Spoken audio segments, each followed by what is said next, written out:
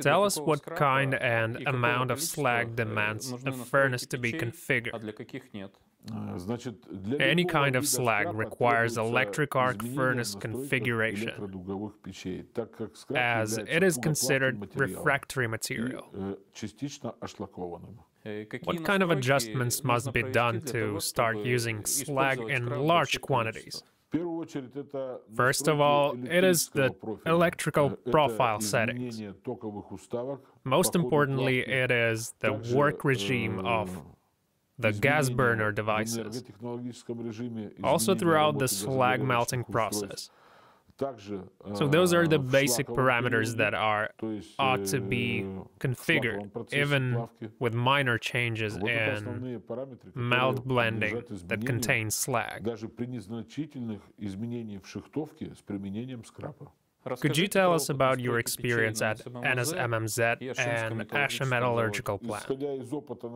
We learned a lot at Revda Metalware Metallurgical Plant. We managed to develop this regime from 2007 to 2008.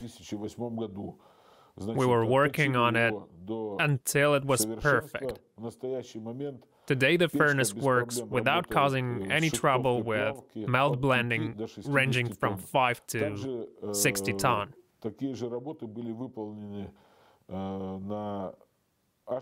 We did the same at Asha Metallurgical Plant from 2012 till 2013, and it is now working with melt blending from 50% and more.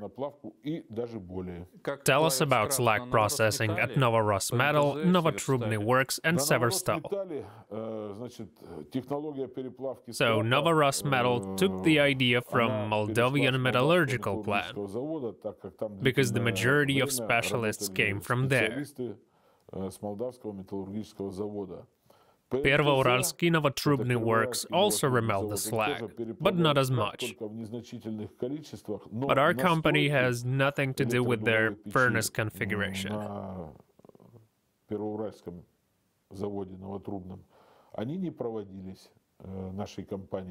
As for Severstal, they don't process slag at all. What they do is they use 50% of liquid cast iron and 50% of scrap. So half of liquid cast iron and half of scrap. What are the main advantages of the slag comparing to scrap?